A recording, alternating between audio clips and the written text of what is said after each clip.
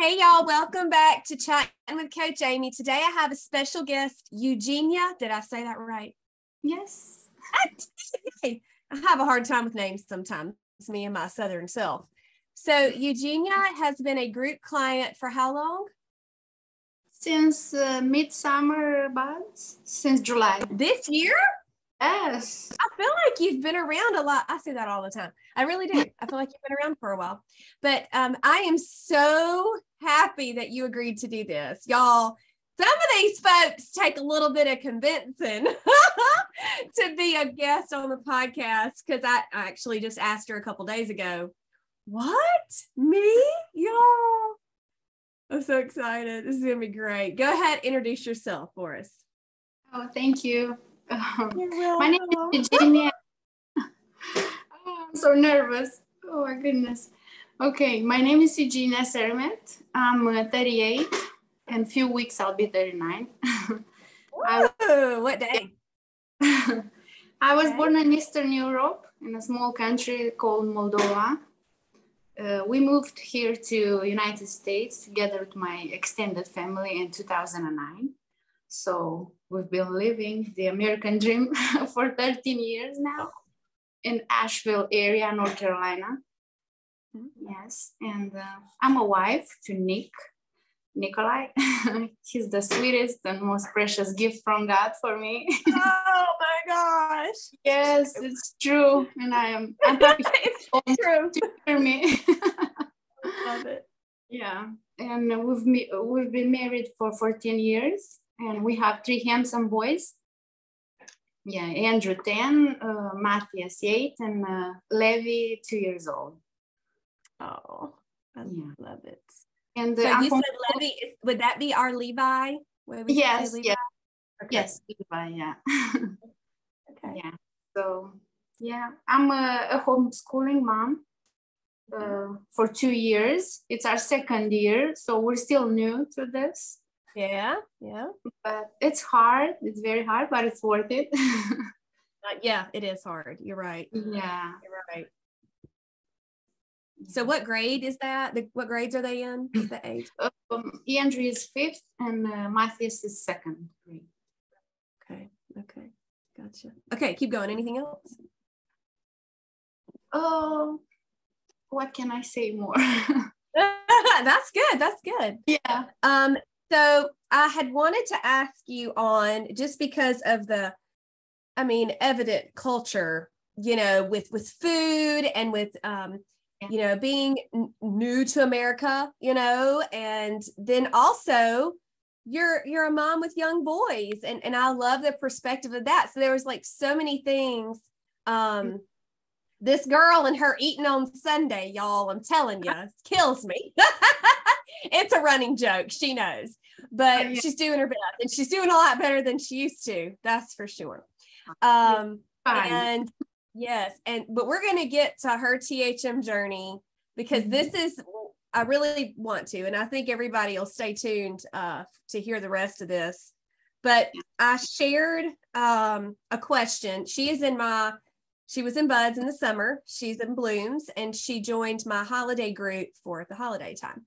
And I asked a question about, we'll say Christmas traditions. We'll say that. And in my holiday group. And she really, I wanted to have it pulled up to read your response. I think I'm going to do y'all home. Yeah. If I can find it. Mighty Networks, that's what I use for group coaching. And they just had an update. And I forgot what color the new icon was. Oh, I hope I don't cough during this whole thing. Heavens. All right. Give me just a minute to pull. Oh, actually, I think that question was in blooms. Yeah. The question was in blooms. It was. All right. We'll get there. Y'all give us just a second. Okay. Let's see. Oh, I should have had this ready. I'm sorry. That's okay.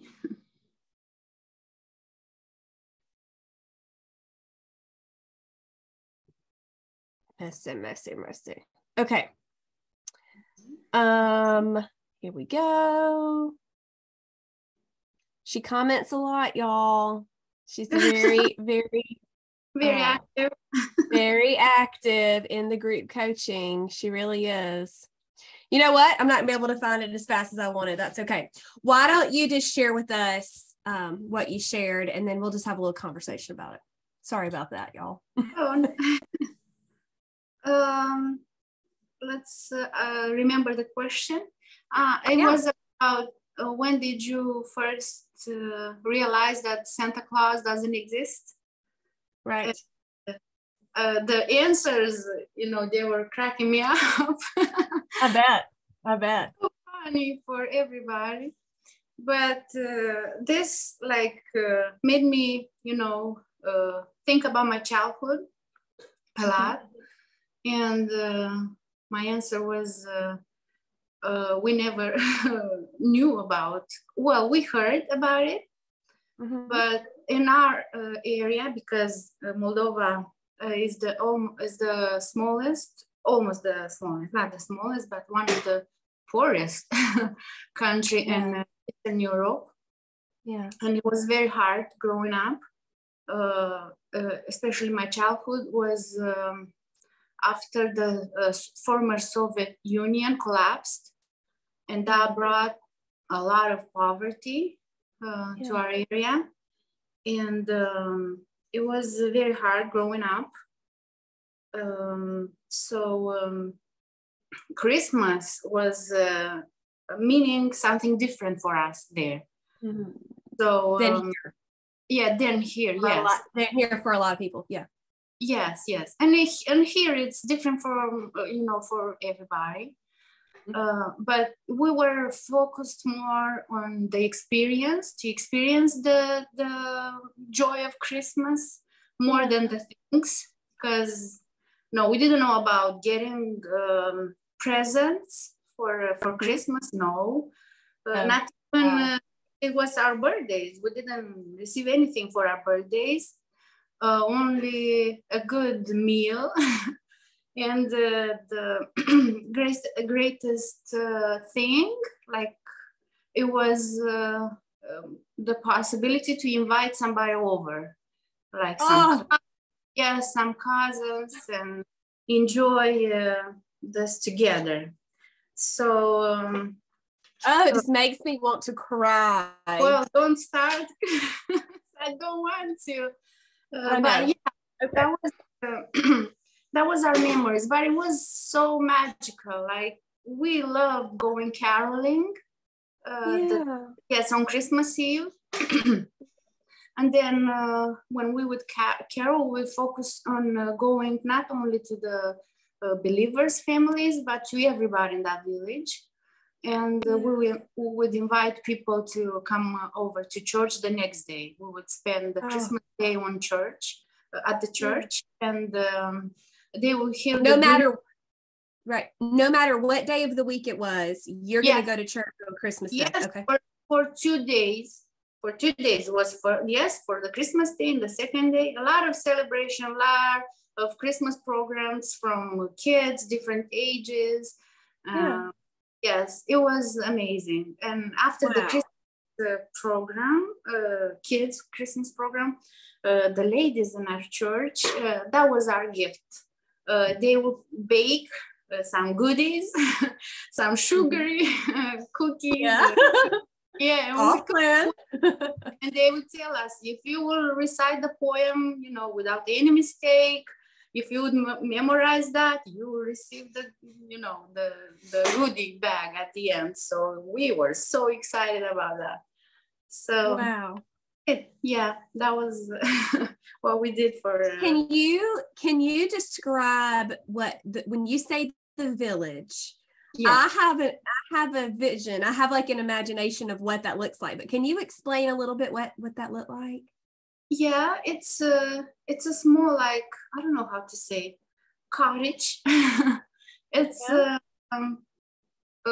houses and backyards, and everybody would grow would have a garden in their backyard, and lots of animals, sheep, ducks. That's why geese, chickens, turkeys, everything. And we would grow our food and we will eat from our gardens. And yeah. Wow. So that's what a village is. And did you have vehicles? I'm not trying to be silly. Like, I really don't know. Did you have cars, vehicles and stuff? No, we didn't. When we grew up, there were a few people that could afford to have a car. Somebody gifted my dad, because he was a church planter, and gifted a very old Russian car, and he would go to another villages, and then we had it like for, let's say, 6 or 7 years before we got here. So that was in 2000 something. Wow. So were there like businesses in the village? Well, not so much. We have like a grocery store, a few, but when I grew up, there were very few, and people would buy their like groceries there, but not so much. Only people who can afford, because mostly you will grow your food in the back. Okay. So yeah. Okay. So this is just amazing to me. And once again, thank you so much for sharing this, because I know this is very personal, but I really feel like many people are going to be blessed to hear this. And I know that your heart isn't to say that, what I've spent on my children for their gift and the things that I do aren't wrong. No, but this is just your perspective growing up. Something else that hit me in your post, you talked about Operation Christmas Child shoe boxes. Can you share about that a little bit, please? Yes. I was already in college. I traveled abroad in Romania, I was in college. I didn't, benefit from this, but my younger siblings, for 2 or 3 years, I would say, before we got here in 2009. So let's say around 2005 or something, they came to Moldova, and that was amazing. That was the first time, like our younger siblings received one shoebox. So Operation Christmas Child is operated by Billy Graham Evangelistic Association, and they have around Christmas a very amazing opportunity for for everybody who can have a shoebox and put there some cute stuff for kids, like crayons and even stuff that they need, small stuff, what can, put in a shoebox. But for the kids over there, it's amazing. It's amazing. So yeah, we've been blessed to benefit from it. And I know that's how they will give at first, they will give only to the kids in the church, but then they had a vision, like, if we receive more, we will go, and they will go to the local kindergarten, give it to all the kids over there, and then to the schools, and they would focus more, on the people outside church more than, yeah. So that was amazing, yeah. And together with this, somebody will tell the story of Jesus, the birth of Jesus, and everybody will have the opportunity to hear about the good news of the birth of Jesus. So that was amazing. I'm so glad I know you. Oh no. This is I love it. I love it so much. Thank you so much for sharing that. We have participated in Operation Christmas Child for as long as I can remember. Yeah, I mean, as every year, as long as I can remember, I've done at least one shoebox. And I will say, when there were tough years, I would just pay, because they'll fill one up for you and you just pay for it. I have done that a couple times. I'm not going to lie. But this year we did several, and I've had times where I've done up to 15 before, because I could, different things like that, and sending them out. And I was at a previous church. I was in charge of gathering them and promoting them and, all of that stuff. And very, very dear friend of mine, Lola Holyfield, that lives in our area. She is a representative in our region, district, whatever, I don't know. So she's in charge of all of that. And so my girls have got to help an awful lot with the sorting and the, making sure the boxes are full and making sure they meet all the criteria and get those shipped off. And it is just a beautiful thing. And I'm so grateful to know somebody, that has experienced that and that it truly is changing lives, giving a gift for the first time, but sharing the gospel, that is just it is incredible. Yeah. So is there anything else you wanted to share about Christmas? Please go for it.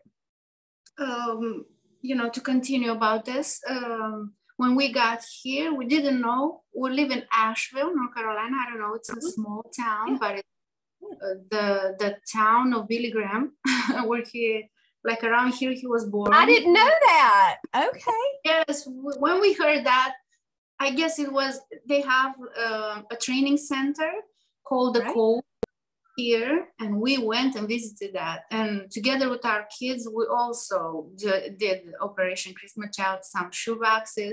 And we told them everything about it, and they're still asking us, when are we gonna do it? When's the time to do it? And we did it online too. It's amazing. We will never be great, grateful enough for you that you did this. It's amazing for the kids over there and for us too. It was, I can't talk without getting emotional about that. Emotional, yeah, that's okay. Thank you so much for sharing that. Mercy. Yeah. So good. That is so neat. I did not realize that Asheville is where that centered. Yeah, I didn't realize that. That's awesome. Very cool. Very cool. All right. So was there anything else you wanted to share about that? About Christmas? No, I think I said, Okay. Yeah. You did a great job. So how has your Christmas changed coming to the United States, and then also your children growing up and things like that? Well, when we first got here, I don't remember the first year, because first year it was so difficult for me. I went through a very, very dark time, like depression. And I don't really remember our first Christmas here, just a little bit. But the next Christmas, it changed. And it was our first time having a Christmas tree. Yes, because we didn't have those. Didn't have a Christmas tree there. Okay. No. Only one in the middle of the village or at the kindergarten or in the school. You would see that, but not everybody in their houses. So now it's changed, but I don't know how many if everybody, does that. Right. Yeah, a little bit. And we had a Christmas tree, and then we thought about exchanging gifts between us. So it was amazing. I can't believe we could, afford to do that. And yeah, I can't. And then I was the only one married in my family, so we're a large family. Like my parents had kids. So how many? I'm sorry. 8 kids. Okay. And we moved all together here, and I was the only one married. And my kids were the only nephews, and they were spoiled enough. And now, I bet. Yeah, now the other 3 are married, and we keep on multiplying. So taking that seriously. I love it. We still do the gift exchange. Yeah, it's Secret Santa more. Yeah. And there's still, kids are off limits, but we told them only what they need. We don't want them to have, too much stuff. Right. And we don't give them gifts. if we know we will exchange gifts between us at Christmas, they will not get from us anything from their parents. So they could grow to appreciate, you know, the things that they receive. Oh, that's so good. And we're telling the relatives only things that they need, like, you know, socks and hats and gloves. I don't know, but they are spoiled. They are spoiled for sure. But we try to teach them. It's especially at Christmas. It's not about us, although it's a beautiful thing. It's a special tradition, you know, to enjoy. But we need to remember who is the reason for the season, and it's easy for us to tell him today it's Jesus's birthday. Let's focus on him, and we celebrate Jesus and the greatest love that he had for us. And we can't keep that for ourselves. That's why we give to others. That's how we teach them to tell the good news to other people. And we're trying to do this, and they understand, and we're trying to keep a balance between. Killing me. It's okay. It's just such a wonderful remander. I love gifts, you know, I do. Me too. Oh my goodness. I love them. And I know what I've gotten my children already. And, you know, I'm like, oh, you know, and I know you're not telling me I'm doing anything wrong, but I'm just like, we really need to focus more on that. And what a beautiful opportunity this year. Sunday is Christmas Day, you know, and I think I love that. I love when Christmas Day is on a Sunday. Such a good thing. Because here we're only going to have church if Christmas falls on a Sunday. You know, if it falls on a Friday, we're not going to church. But I remember when you said that really, it really was special to me to hear that. Yeah. So what do you guys do? Have you changed your traditional Christmas foods that you would have made back home? Has that changed since coming here? Well, not so much. Since we got here, as long as my mama lives, she wants to cook, and, you know, we love our traditional food, but we're trying to get the healthy version of that. So if you know, an European, or especially an Eastern European, we're all about breads and different pies and rolls with everything, cheese and garlic, whatever. And it's been very hard, but it's for the better. We feel it in our bodies, and we see the difference. And lots of potatoes are traditional food. It's, you know, has a lot of potatoes, baked, mashed potatoes and everything. And, you know, everybody is now in our household eating golden potatoes. I love it. This is amazing. The way everybody got on board, almost everybody, it's mind-blowing. Yeah. How many people? Yeah. So how many people are we talking here? A lot of people. It's 20 with the kids, 20 and something. Yeah. Wow. Yeah, so we every Sunday we get together in my house, and this one, because this is bigger, the only one that's bigger from, and my mom wants to, and we also not, but she's telling us as long as I shall live, everyone will get together on the weekends, especially on Sunday after church, you know. Good for her. What's your mama's name? Anna. Anna? Yes. Tell her I said, you go, girl. Excuse me? Tell her I said, you go, girl. Because telling her family that, I think I'll be her. I think I'll do that. I'm like, we shall, as long as I shall live. You will all be here together at one meal on the weekend. But, you know, I know that's not realistic for 100% of the time, but that's a great goal. I love it. For us, it's also not, you know, not almost everybody's on Sunday here, but we're trying, and that's how we get together and find, encourage one another, having arguments and stuff that family does, but, keep everyone together. So on Saturdays, my mom says we have mom and girls time, and we go to my mom and cook the food. And then we come on Sunday here, and, staying together was a major, major blessing for us, especially when we moved here. We were like supporting each other, and everybody through this cultural shock in a different way.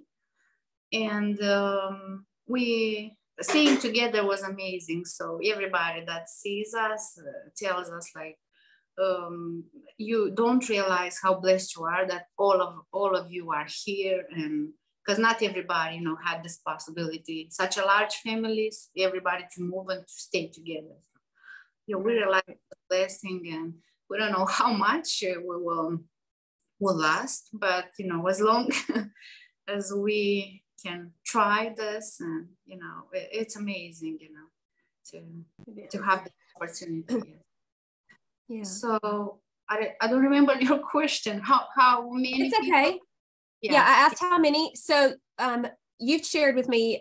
So I want to tell everybody. So she's in Blooms, and recently I felt led to open up my one-on-one session to my Blooms for a set amount of time for a discounted price, and just to see if they have any tweaks they need to make in what they're doing. Maybe they're stalled, or they're frustrated, or they just want to try out one-on-one a little bit just to see how that could help their journey. And Eugenia was one of the first ones to take me up on it. And after our short time together, she decided to finish out the year, which we're doing. So what I found very interesting is that her mom, I think your sister is who told you about THM. Is that right? Yes. And me. And me? Yeah. Svetlana. Yes. Svetlana. And so she told her about that in coaching, and now Eugenia's in coaching, and she's telling her mom and other siblings, and most of them desire to be on plan and are actively. Tell us a little about that. Okay, so as you said, I heard about THM from my sister, Svetlana. She just randomly saw THM Facebook page, and then she told me, do you know about this this amazing group? It looks sustainable, it looks achievable, like choosing the healthy version of all the foods that God created for us. So I was very curious, and then together we will, did you see that recipe? Oh, we could THM our version or something, because we have very tasty food, traditional. So we were worried we won't be able to eat our traditional food, and even now, maybe there is a European THM group. I don't know about it. That's something I need to see. But when we came here, we didn't like any of American food. But then, step by step, we grew to love it. And but still, when we bake and cook at home, we do traditional food. And it was very for us to try this or not. We were a little bit, on the verge of that. And then my sister told me, did you see Coach Amy? She's very like us. She will be like our best friend. Like of course. Yes, that's right. Yes. She makes everything look easy, and she's not that, because we were at the beginning, you can be overwhelmed with everything, like do this, do that, and we were, oh my goodness, it's a big change already, and dive all in, like it was a little bit scary. But then you had that FOMO post. Yes. That was us. That was us. We won't be doing this. Let's just keep it simple. Keep it simple. Right. So that's how I started to follow you. And then my sister, she's working. I'm a stay-at-home mom. Like all of my sisters are working. And she told me, please go into one of these groups, of her groups, and everything you learn, tell us. Because she knew, because she's been following for more years. She knows the concept. Just give me some ideas of the food that we can, make. So, and she's been encouraging me since then. And then I would go to them, this is it, this is us. We can't combine this type or the other ones. Yes. We were, we were encouraging one another. And since I've been on plan, well, not to be discouraged, I didn't lose very much. It's 5 or 6 pounds, but I know it will take time because prior to that, I did intermittent fasting, and it was bad. And it will take time for my body to heal. But still, a great NSV is that I don't add too much, at the amount of food that I'm, taking in. But two of my sisters lost 10 pounds each. And they are they are not 100% on plan because they can't, they try, but the type of work that they do, they need more planning and prepping, and they can't. Right. Yes, so it's the great NSV for me is that they are on board, they are encouraging me, and they see the difference. And since we're baking together and cooking on Saturday, we would do half on plan and half off plan for the rest of the family. Now the balance is changing, and most of us want to be on plan and only few off plan, and they don't mind if it's everything on plan. So wow, yeah, that's amazing. I can't believe it. Amazing. Yeah, I love it. Yeah, I like that. So can you talk a little bit about coaching and your experience with that? Oh yes, that was amazing for me. I mean, I use this word a lot, but it is the benefits I got from starting my THM. First of all, a wonderful, kind, and patient coach, Amy, who is really, really invested in all of us. It's a big community. There's hundreds of us, right? And you know everybody, and you try to put in our shoes, and very invested and genuine. What you see is what you get, and you are happy with us and you cry with us. You're so relatable, and we're so thankful and grateful for you. Not that you're so sweet. You made me. I've not cried ever this much in a podcast. Oh, I'm sorry, I don't want to, but it's okay. This is true. That's the biggest benefit of it. And then the second, it's the wonderful accountability group that we have. Yeah. Oh, it's such amazing. I've never thought we can, relate so much, being so different, coming from different backgrounds. And we encourage one another. I can't believe it. Even in bots also. We were new, we didn't know what we're dealing with, and everybody was so understandable and so, asking questions and encouraging and cheering us on. So it's amazing. And the fact that we need to post our food every night, it's amazing. First of all, you get inspired what you'll do tomorrow or something. For your breakfast or lunch, but also you understand better the plan. I'm more a visual person, and when I say, oh, this is it, this is this, okay, I can do that, I can. Yeah, we can do that. And then the healthy perspective about food, because I wasn't on many diets. I was looking, I wanted to lose weight as everybody, but I knew from the beginning, this is not sustainable. I won't be able to do that. This is not what I can do. But this one like shifted the perspective, you know, in my mind, and seeing the food that, you know, God intended for us to be like a nourishment for our body, and that carbs are good and fats are good, you know, only not together.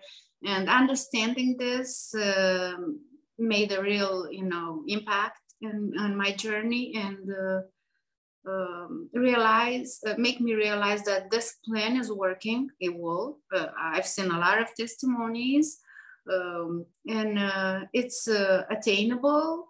It's not easy. It takes a little bit of time, but prepping and planning, it sets me up for success on this journey. Yeah, so for sure. Yes, that's what I, you know, the benefits that I got from my journey so far. Yeah. So what made you choose Mini Blooms? That's what I called the mini one-on-one session. I called it Mini Blooms. The one-on-one session. I wanted to make it more personal for me, you know. I didn't, I guess I told you, I don't know, the scale was not moving too much for me. So, you know, I wanted to celebrate with others, because some, you know, it depends. For some, the scale is moving very, you know, fast, like some are losing 10 pounds in a month or something. But for me, it didn't. So I wanted to make it more personal and to discuss with you, let's see, what underlying problems do I have or something. And so far, maybe it didn't move too much, but it made me understand, you know, it takes time. You know, I realized I didn't, you know, in my mind that my body was in starving mode before with the intermittent fasting. I wouldn't eat since 3 o'clock till next morning at 10 o'clock. So that was a lot on my body, and I was hungry all the time. So it would take time, and then many other things. I wanted to learn some tricks that I can do so that's how I understand many things. Most of my E's were a little bit crossovers. Yeah, they were. I was like, wow. Yeah, I don't think that's me, Eugenia. And I was so proud every Saturday to write on that review. How do you call that? Review tracking sheet. Yes, tracking sheet.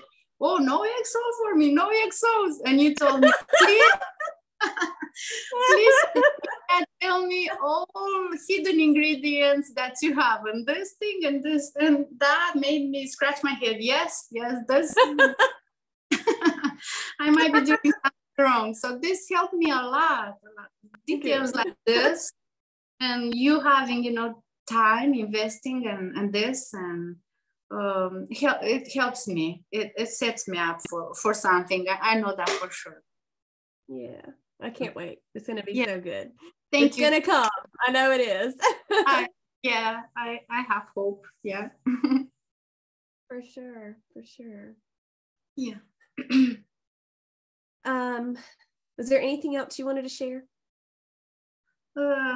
Regarding my relationship with food. Okay, please go ahead. Yes. Growing up the way I grew up, it was, you know, it was very hard for us. That's what I'm getting emotional. I don't want. Yeah, it's okay. But, take your time. It's okay. It's a cultural problem, and it's that's what, you know, makes every culture different. And when we get here, you know, you change everything, even your relationship with food, and that's what had a toll on my body and on my mind. So I want to tell you just a little bit how we grew up. I've already told you we grew up in Moldova. It was very difficult for us to make it through. Being a large family, after the Soviet Union collapsed, many families, you know, many parents remained without jobs. We couldn't do anything. We didn't have resources to feed our animals, or to grow our gardens, and it was very, very hard. There were days when we would have something for breakfast, like just hot tea and a slice of bread, and we would be happy to have like some homemade jam on that bread, or it will be a luxury to have some butter on that bread. So I don't remember if, many times that we have butter and jam together. And before, we go to school, my parents would get all of us together around the table and would have like a short devotional, praying for the day and for the food. And I remember many, many mornings.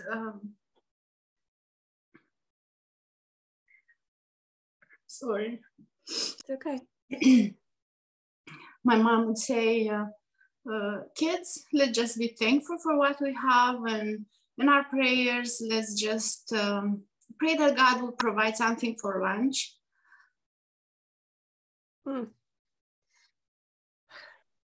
And yeah, she was not worried. You can feel it just a little bit in her voice, but she was a woman of faith. She is a prayer warrior. Everything that she did in her life, and she's still doing, the greatest gift that she gave to us, our kids, is to teach us how to depend on God on every single detail in our life. Amen. Starting with this. And I remember when I grew up, because that was my childhood, my mom more kneeling, staying on her knees than standing up. Wow. And after we would pray,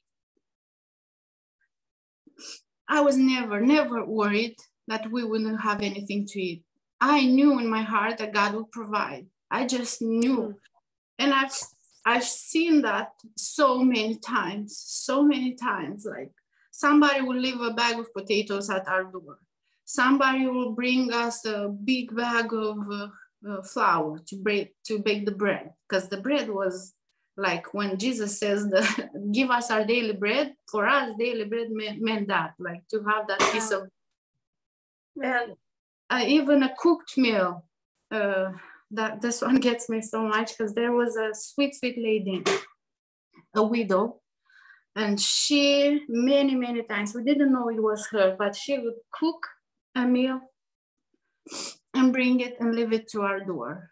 And we knew it was her, because we would visit many times and we knew her pots. Oh. Yes. Oh, wow. Yes, and for us as kids, that meant, everything for us. That's how we grew to know God. That's how we understood we can do, anything in this life without Him. That's how I don't remember the day, I got saved. I not, remember a day without knowing God. That's how I grew in my faith.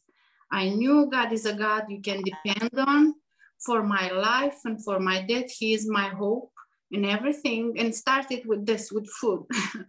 And, somehow this relationship with food was, healthy in a way in Moldova, because we would be happy to have a meal, There is a Christian comedian, my husband, told me he is Tim Hawkins from here. And he would say a joke about his kids complaining about some food and everything. And Sam would ask, I want a Happy Meal from McDonald's. But he told them, the way you act, you will be happy to have a meal. I love it. And that's a funny one. And yes, we were happy to have a meal. And when we got here, we were overwhelmed. Everything and lots of variety, lots of stuff. even going to Walmart, it was, you didn't know why this and why not that, or how many you can choose from. And yes, it was hard to make this shift, cultural shift between, you know, the country backgrounds that we came from. And we never, like back in Moldova, never went to bed being hungry. God provided. It was amazing. But coming here and seeing lots of stuff, it was very, you know, easy to go to the other extreme, you know, to have too much. And but we always remember, you know, that's why a great benefit from being together. We remember the times when we grew up. We remember the goodness of God and the benefits, as the Psalm 103 says, bless the Lord, oh my soul, and don't forget any of his benefits. So we see food as an amazing grace from God, you know, given to us. And a provision. Yes, provision, yes. And it's good to remember the times, you know, when it was difficult to have it. And we appreciate the food, you know, like seeing the food like fuels for our body, nourishment, not, you know, emotional refuge or something. So that helped me. Remembering that those times now helps me in this THM journey, because this is all about. Yeah. Right. Wow. Yeah, I'm sorry. It takes me long to explain things, but I want to make sure, you know, that people understand a little bit of my background, because sometimes I can be, you know, I can come across a little bit judgy maybe when I say some stuff like about Christmas or something, but I didn't want. I just shared my experience. Yes, and not judging anyone. Anybody has, you know, its own story, its own, you know, background, and we act the way we act because we know this is us. And I just, you know, I think it's important to understand where we're coming from, to understand where we are now and how, you know, what's the way, you know, we react and tell our story. Absolutely. As we thank you. As we close, what has kept you actively pursuing THM even when you weren't losing weight? Can you please repeat the question? First part. Yeah. So what kept you going following THM even though you weren't losing weight? Oh, well, as I said before, the benefits that I got from it, you know, seeing the food as God intended to be seen, like he gave it to us to fuel our bodies, not to, you know, refuge in it and eating emotionally. Also seeing the testimony of other people, you know, I'm so encouraged by that. And I believe it because they are real. we have them in our groups. So they're real. It's not just a photo circling around on the internet. It's real people. And the education that I got, you know, the modules that you gave us, you know, they are very easy, not very easy. They could get you could get overwhelmed in the beginning, but you know, the longer you try to do it, you understand better. And having that foundation, it's very important. And that's what keeps me going. And it's wonderful. And having a coach I would recommend to everybody who's a little bit lost, where as I was, you know, even though I, you know, going through the depression that I went through here, and it messed up with my brain, and I can't, you know, really, my memory is so short. I can't remember things, and I have a very difficult time every time I need to make a meal or something, I always go back to the way you said when you gave us the tools, how to anchor our meals, how to, you know, build my meals. And I always go there, even though somehow I know them, I want to make sure that I'm doing the right thing. So yeah. Thank you so much. I knew what your answer would be, but I wanted everyone to hear it too as we closed out. Thank you so much. This is a Saturday morning. It's actually her noon time.